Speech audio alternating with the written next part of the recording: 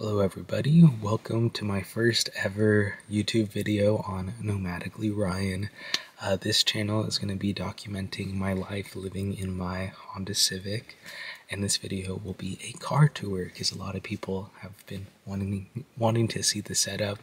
I'm excited for this journey. I know a lot of people would probably be, freaking out, but I'm prepared.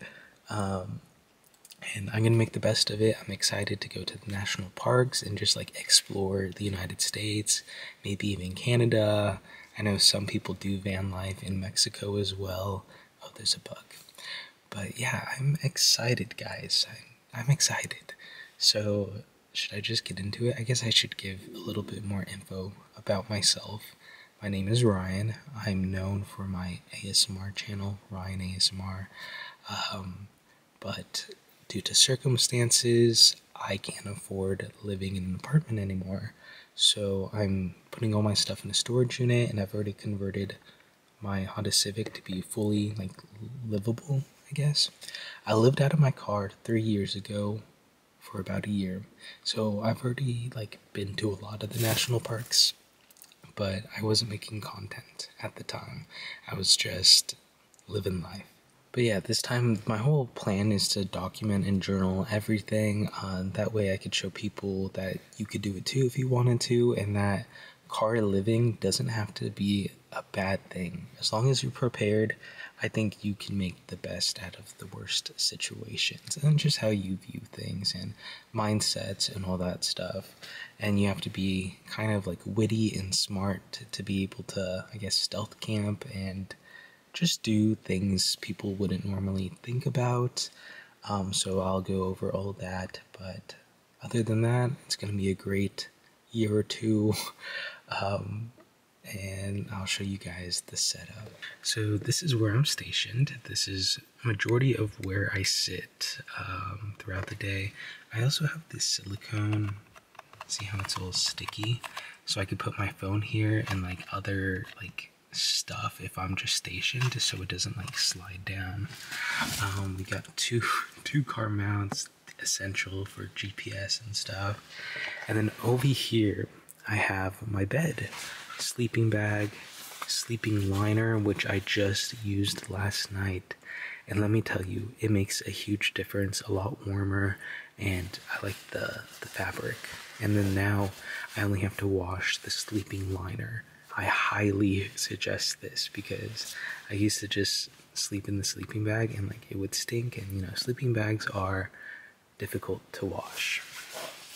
And then down here we have a tri-fold memory foam mattress. It's about $100 on Amazon. I suggest you guys get this one if you are planning on living in a small car.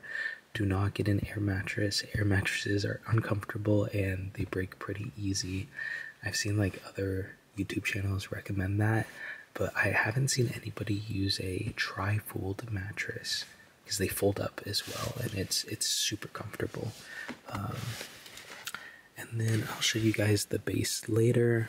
But what I do, this is how I power my car, or not power my car, this is how I power my electronics. So anytime the car is running, I have a fast charger, which is essential. You need a fast charger, not just your standard USB 5-watt charger. You need to get a 75-watt charger or a 100-watt charger, because it will charge up your iPhone within 30 minutes to an hour if you're driving. Which is great. Here we have some face wipes. That's how I clean my face sometimes. Baby wipes for showers, face, and just everything. This is my toiletry bag. When it is nighttime and I'm going to sleep, a lot of the stuff will go on my dash, and then I just move everything back down once I'm awake and stuff. I also suggest you get these. This is another, it came in a pack, but silicone, anti-grip things. They're for cars, but that way things don't slide around, and you could just place them down. Super cheap, and then it's nice. Here we have a tray table. Oh, this is how I cook. I need to clean the dishes. But this tray table is just, I guess, for eating on. I attach it to the steering wheel. I'll show you guys. So if I want to do work or something, or just eat on it, I have it here. So that's that. Let's take a look at just some bonus storage. This is relatively new, so I'm not sure what to put here. I put napkins. And then I also have a temperature and humidity gauge. It's just good to know because right now in the car it's 68 degrees. I have these string lights. What are they called? Fairy lights or something. They're super cheap. They're like $5 for two, and I just intertwined them. With I guess the handrails. So it works like that. It's pretty long. And how it's powered, I have this little rechargeable pack with the rechargeable batteries, but I don't know how long this will last. I've used it a couple times and I have no issues, but you could also use these fairy lights with a portable like power bank, so like a 10,000, I don't know what the power measurements are, but the, you know, small little power bank.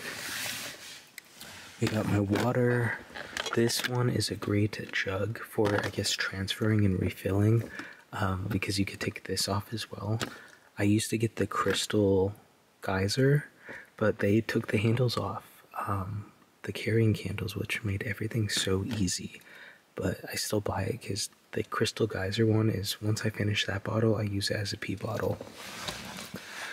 We got a rechargeable lantern, essential. Get rechargeable everything.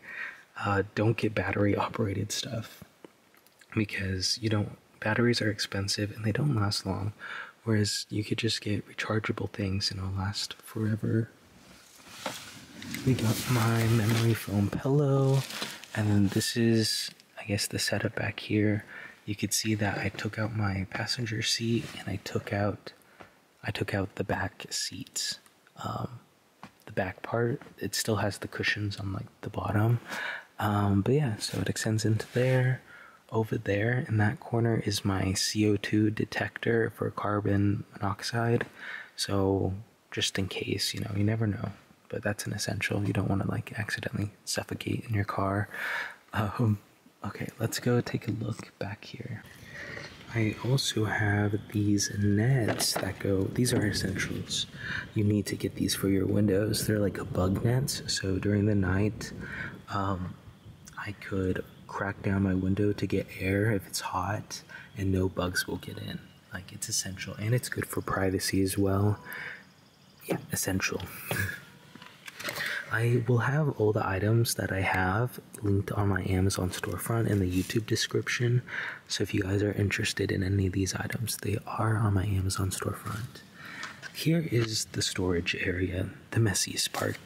We got my backpack, which I got this one for free. I'm gonna invest in an Osprey backpack because this one is just too heavy and not comfortable for hikes. I'm gonna be doing lots of hiking, so it's a great backpack for like the city and school, but not for hiking. It's gigantic. This, I guess, junk. Tuna packets, tortillas, which is like my main meal, just tuna and tortilla.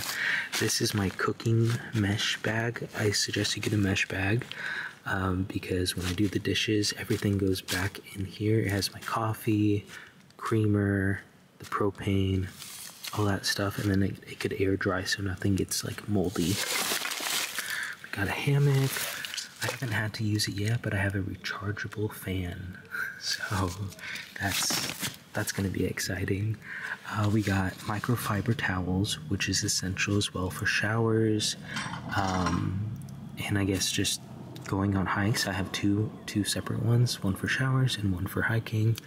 It's like a beach towel, but lightweight, thin, fast drying. It's amazing. Gone with the cotton towels. Here is my hang up toiletry bag. Has a mirror if I need it, and then all my toiletries and all that fun stuff. This I haven't really used yet, but this is a solar powered for like backpacking trips. It's a lantern that extends and it can charge solarly, and you could charge your devices, I believe, with it as well. Okay, what else do we got here? I need to show you guys this. This is the book of all books. If there's one thing you buy this book by Michael Joseph Owald. It's the new edition.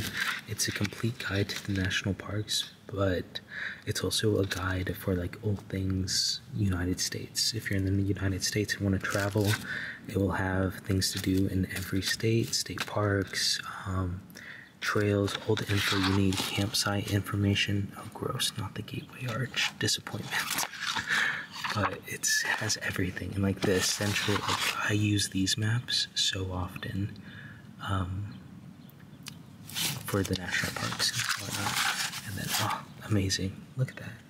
You could do cave tours, which I'm going to be doing soon. This is something I want to do now that COVID is kind of over. I think things will be back open, so I could do the cave tours. But yes, get this book. I have the older version of it, and I used it every single day. Okay, what else do we got over here?